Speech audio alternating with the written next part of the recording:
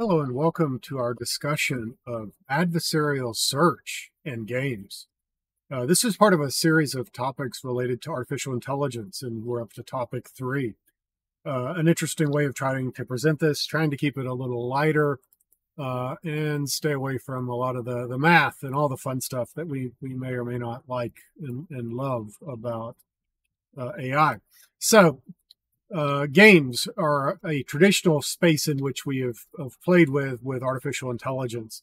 It goes back to early attempts to attempt to show progress in artificial intelligence. And if you think about it, it's a very well understood and relatively simple environment. If you're playing checkers, there's a certain set of behaviors related to what your pieces can do, simple rules, and so on. Sometimes there's conflict, and that can occur if you have more than one agent sharing the same environment, and they may have competing goals. We oftentimes address those sort of competing environments with different sorts of approaches. Sometimes we'll fall back to game theory as a means of figuring this out. And it's basically viewing agents as part of an economy, treat interactions as economies. And so you're basically doing things like pruning search space to improve the amount of time it takes to do search. And that basically means you're trying to find a way to not have to go look in a certain branch of the tree, if you will. And sometimes you'll do so in a heuristic-based approach. Just means that you use some guiding principles that may result in a suboptimal outcome, but you're trading off oftentimes the amount of time it takes to do the work. Common games that have been studied are things like chess, checkers, Go, and so on. These are deterministic games, meaning that they're not random. There's no typically die rolling. Usually two-player. There's typically turn taking, so it's not some kind of a real-time strategy sort of thing. There is a very beginning and an ending sort of aspect of a turn. I make my moves, then it's your turn to make yours, and so on. You typically have perfect information in these scenarios, meaning there's no fog of war. You can see all of the chessboard or all of the checkerboard, not just half or the ones that are within some proximity of your pieces. And there's zero sum, which is what is good for one player is typically bad for the other. So it's you're not going to both win. Somebody has to lose.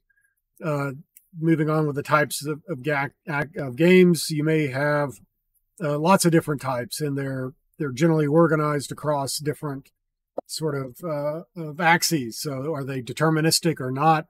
How many players? Zero sum, perfect information, and so on. We want algorithms that basically are coming up with a strategy or a policy for each of the states that we're in.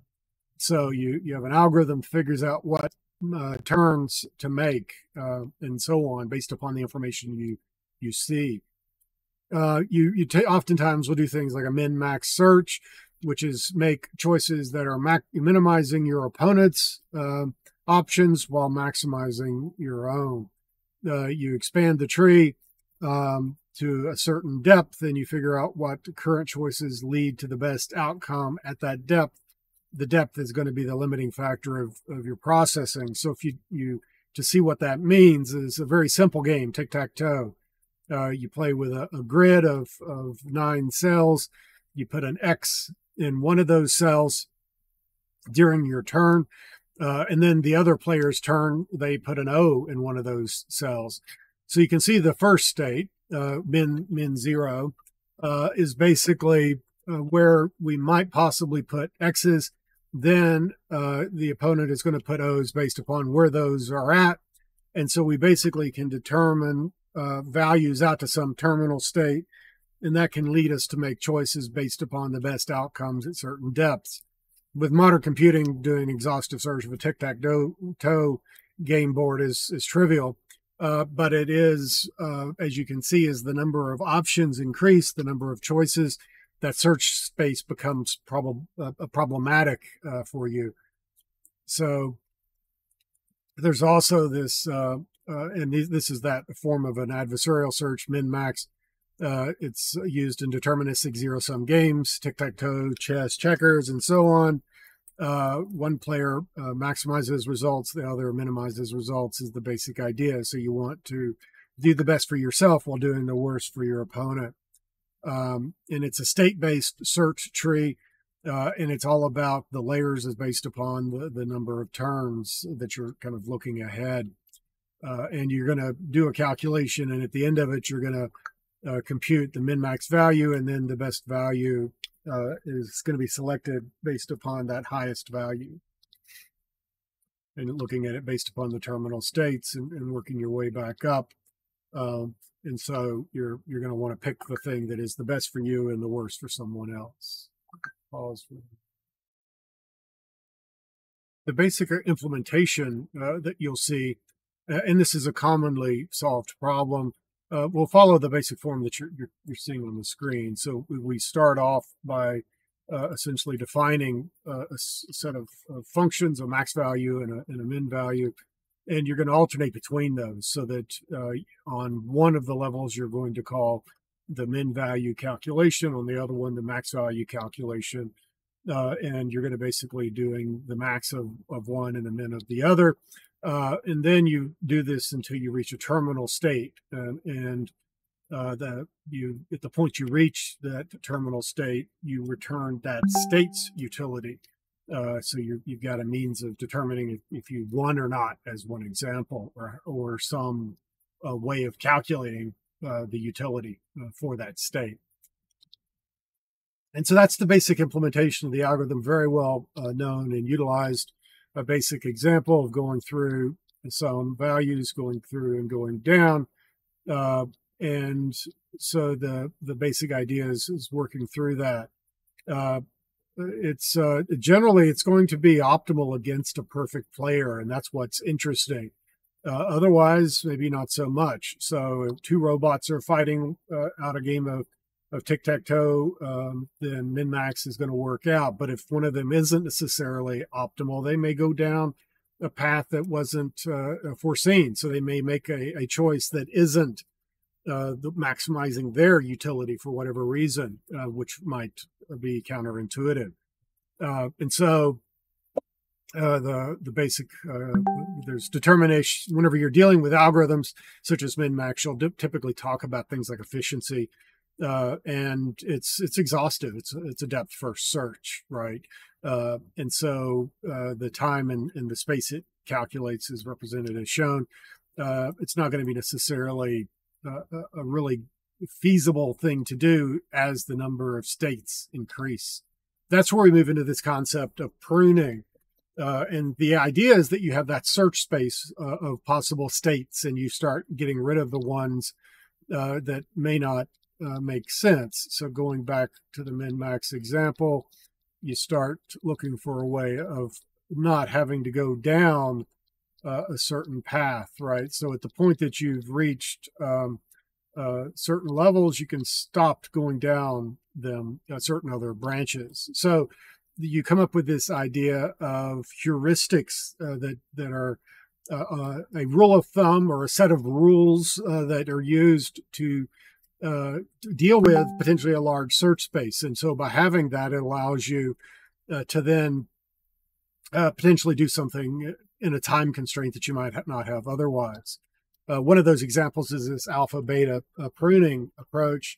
And the basic idea is that you're going to do a min value at some node n, then you're going to loop over its children, estimate the children's min to determine if it's dropping, and then determine who cares about n's value. So max is likely going to care. Anyway, long story short, it is a common implementation of a way of determining if you can stop looking down a certain path. The challenge with any of these heuristic-based approaches is that they may miss the true optimal solution based upon certain conditions. But at the same time, if you're dealing with a resource-constrained situation, then you're likely going to do it, where you're going to start pruning your search space and not going down certain approaches because it may be that it simply can't be done. The next thing is to move into more stochastic-based games. This is closer to what we deal with. Our lives deal with a great deal of randomness, so there's always chance, such as a dice roll. You need an evaluation function. Evaluation function is a way of kind of similar to a utility function to determine how good something is being done. The ideal function is the actual min-max value, but you're dealing with an approximation. So you're looking for something that is a good one, that is close to the actual one, but you may deal with these imperfections, as I mentioned. Sometimes you have these local minimum and maximums, and then there may be where you also have something you think is going to be a maximum that isn't out there, right? So you may look at it in a different way. So there may also be synergies between evaluation functions and alpha beta. And so you may want to consider combining things together. When we deal with uncertain outcomes, we oftentimes kind of calculate worst case versus average case, and deal with some of these things that come out. So the idea is that uncertainty is an outcome that is controlled by chance, not by adversary. So it's not something that's making it not happen. It's that chance is what's making it to not happen. And so you may do an expecting match search. So you wouldn't know what the results of the action will be. So if there's explicit randomness, and like in a rolling of dice, you may be able to come up with some approximation of the randomness. Like if you're rolling one die, 1 and 6, and so on. But there's other things where it becomes unpredictable, and you will have failures if the robot is moving. Its wheels will likely slip or might slip.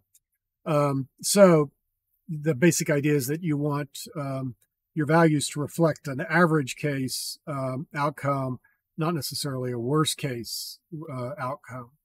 And so you're basically, again, all of this is around kind of trying to approximate some approach so that you can get something close to a good outcome without necessarily doing all of the work. So you're really wanting to not go down certain branches of the tree. So if you can determine when you shouldn't, you can reduce unnecessary search space. You may also do things like trade off storage. This is a common computer science thing to do, which is to trade off storage for some sort of speed of execution. So with that, we've talked a good bit about the idea here of adversarial search and games. Next, we'll move on to some additional topics. Thanks for watching. If you have questions, do let me know. And as always, like and subscribe. As they say, I will speak with you later.